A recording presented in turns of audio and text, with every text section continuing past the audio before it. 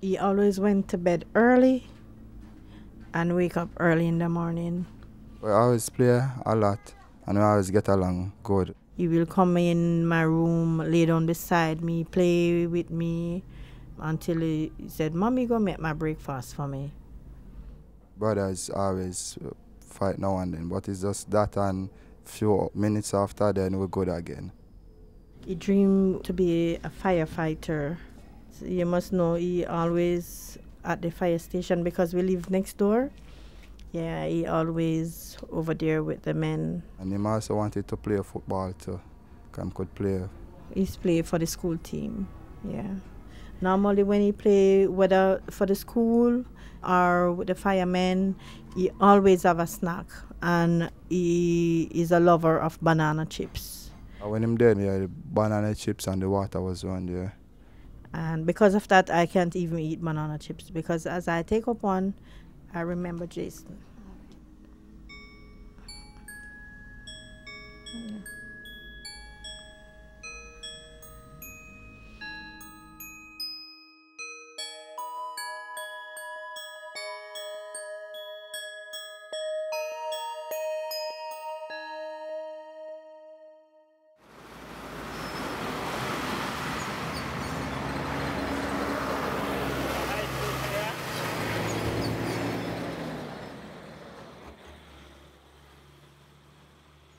At the time I was 15 and I was 18.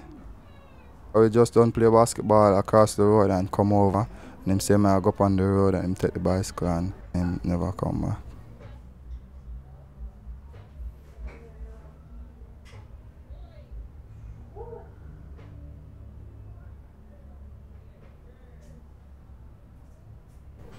Some shots was firing and Jason heard the shots and jumped off the bicycle and ran.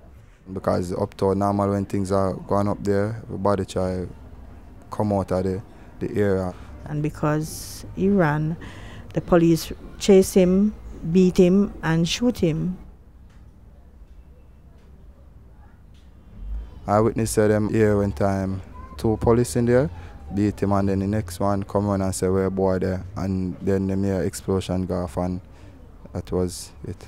That's essentially the cause of death, gunshot wound to the chest. There are other additional blunt force injuries on the body. 2 on the forehead, the inner surface of the right thigh, right elbow. When him in the casket, you can see the bruise and him head and thing on the forehead.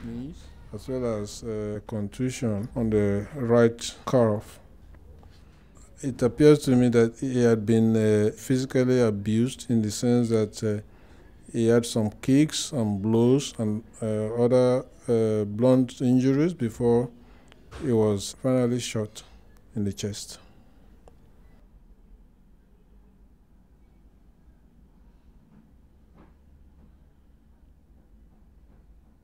What I can say is noteworthy about this particular case is that he was only 15 years old. This is probably one of the youngest ages that I've had to do an observation for police killing.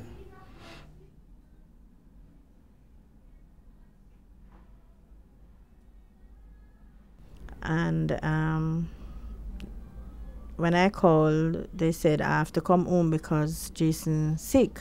They did not want to say what has happened to Jason. Next morning when I wake up, I think I just a dream or something. When I got here, the crowd I see at the gate, I know that something was wrong. Just looking on the amount of crowd at the gate, I figured that Jason died.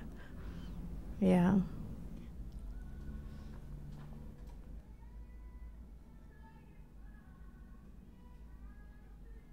It's easy when the figures come out, you know, at the end of a month or the end of a year, and you have a figure of 152 people killed by the police.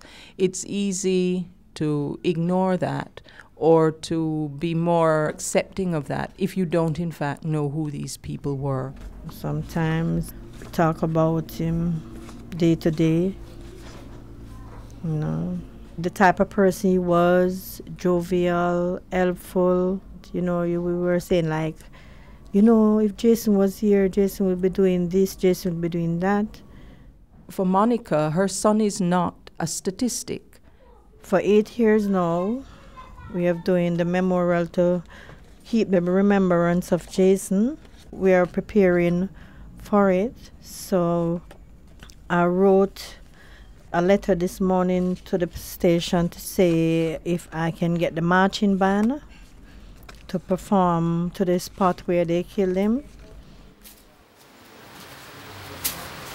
That's in out in the greener, observer.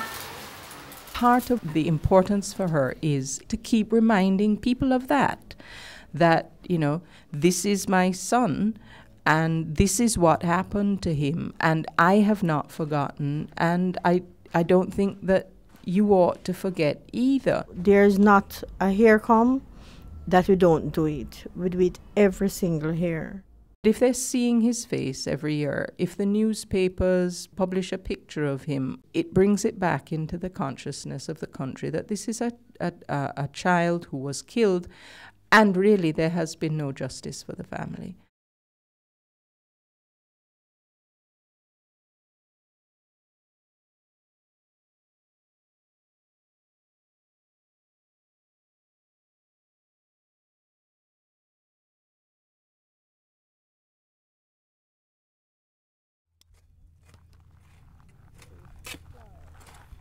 There was nothing to prompt the death of this boy. And certainly through the criminal proceedings, there isn't a feeling of closure or justice.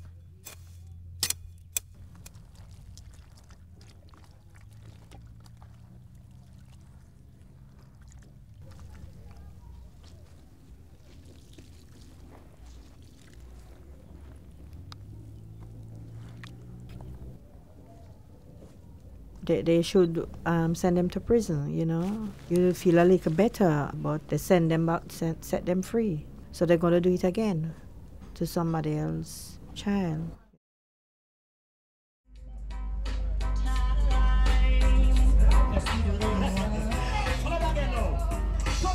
Is it a me planet and me great ambition? Is it a me planet and me great ambition?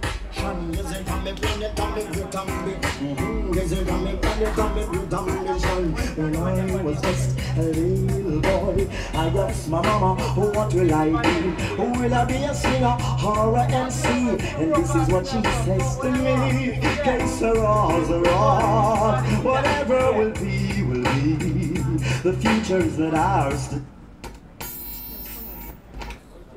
So here what we do, get up very early, do some exercising, get myself ready, go to school in the morning. When school done, me come home in the evening. It's when I'm people that I need you, it's me writing. As me graduate, me gone in entertainment.